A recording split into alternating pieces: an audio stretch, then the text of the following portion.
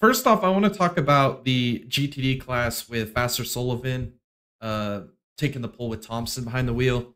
Uh, really kind of, what was it last year? They're the GTD car, so they're not the premier car, the 14 and GTD Pro. They did win that race at Watkins Glen. We've mentioned that here several times in this podcast, but hey everybody, this is Thomas from the Dega Boys channel, reminding you to hit the like button if you're enjoying what you're watching.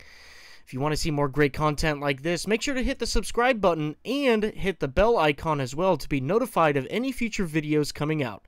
Thanks for watching. Now back to the video. I don't know. It just seemed like they are just kind of putting themselves as like the front runner here for this weekend. I mean, wow, the pace that they had there in qualifying and in practice. I mean, maybe I think Vasser Sullivan, I think what they said, what their goal was this year is they want to win that GTD title. That was the one thing that's kind of been plaguing them the last few years. And they made it very apparent right away, especially claiming the pole. The driver, Thompson, behind the wheel, apparently he was a spotter 2 years ago. He just barely got called up to become the driver of this team. Wow. And so he was I didn't know that. Extremely ecstatic about winning this pole. Like this was like he was like 2 years ago when I'm sitting up at the spotter stand, I didn't think I'd ever get an opportunity to drive. And then they literally put all this faith and hope into me to run this race. They put me in for qualifying, put all the pressure on my shoulders, and I was able to get the job done. What a great storyline, right? Yeah. I mean, that's crazy. That's awesome. I didn't know he was a spotter. Yeah, pretty crazy, insane. Huh? Yeah. I was really, so it gives you a storyline going into the Rolex 24 to be excited for, right? Somebody to pull for. Well, check this out. Check this out. So, Vasser Sullivan GTD, right, pulled a 144.494. The GTD Pro team pulled a 144.462. Yeah. So pretty crazy. 0.003 of a second split the GTD Pro and the GTD team. And the GTD team driver is a spotter. Yeah, pretty crazy. Pretty crazy, man. Pretty crazy. Wow. That's insane. So that'll give everybody a little bit of a storyline there to follow here into the Rolex 24 to see how well they could do.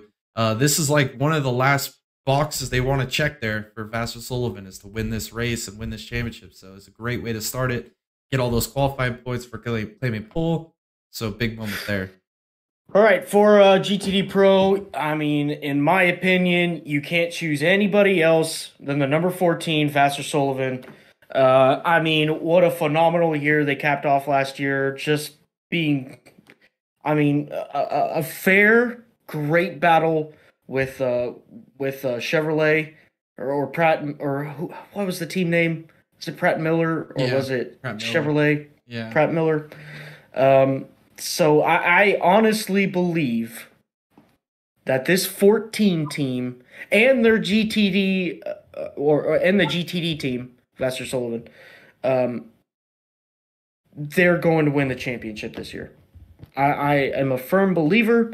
I have some friends who work there, and just the things that we've been talking about. I mean, it just seems like Vasser and Sullivan are just dumping money into this program, and that they are ready to win. They are ready to start it off on a high note. I have full confidence that the 14 team is going to win it. I really do. And, you know, if they don't win it, it's because either reliability or something on track happened that was completely out of their fault. Like I really do.